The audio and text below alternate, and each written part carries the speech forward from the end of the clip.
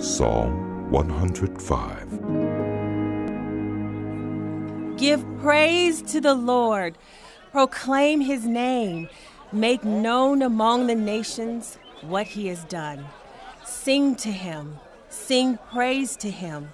Tell of all his wonderful acts. Glory in his holy name. Let the hearts of those who seek the Lord rejoice. Look to the Lord and his strength. Seek his face always. Remember the wonders he has done, his miracles and the judgments he pronounced. You, his servants, the descendants of Abraham, his chosen ones, the children of Jacob. He is the Lord our God. His judgments are in all the earth. He remembers his covenant forever, the promise he made for 1,000 generations, the covenant he made with Abraham, the oath he swore to Isaac. He confirmed it to Jacob as a decree, to Israel as an everlasting covenant. To you, I will give the land of Canaan as the portion you will inherit. When they were but few in number, few indeed, and strangers in it, they wandered from nation to nation, from one kingdom to another. He allowed no one to oppress them. For their sake, he rebuked kings. Do not touch my anointed ones. Do my prophets no harm.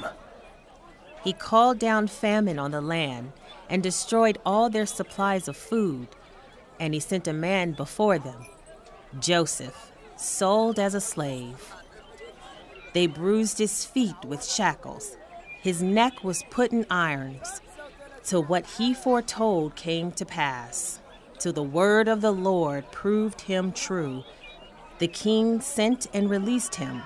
The ruler of peoples set him free.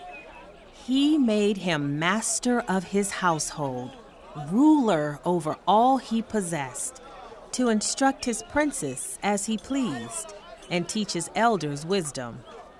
Then Israel entered Egypt. Jacob resided as a foreigner in the land of Ham. The Lord made his people very fruitful.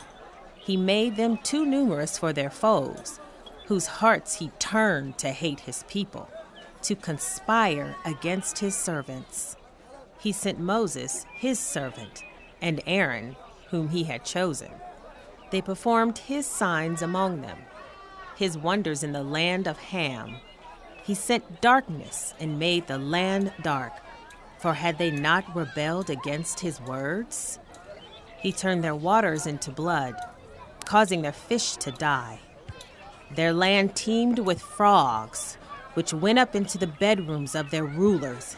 He spoke, and there came swarms of flies and gnats throughout their country. He turned their rain into hail, with lightning throughout their land. He struck down their vines and fig trees and shattered the trees of their country. He spoke, and the locusts came, grasshoppers without number. They ate up every green thing in their land, ate up the produce of their soil. Then he struck down all the firstborn in their land, the first fruits of all their manhood.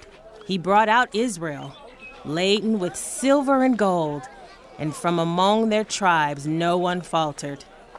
Egypt was glad when they left, because dread of Israel had fallen on them. He spread out a cloud as a covering, and a fire to give light at night. They asked, and he brought them quail. He fed them well with the bread of heaven. He opened the rock, and water gushed out. It flowed like a river in the desert. For he remembered his holy promise given to his servant Abraham. He brought out his people with rejoicing, his chosen ones with shouts of joy.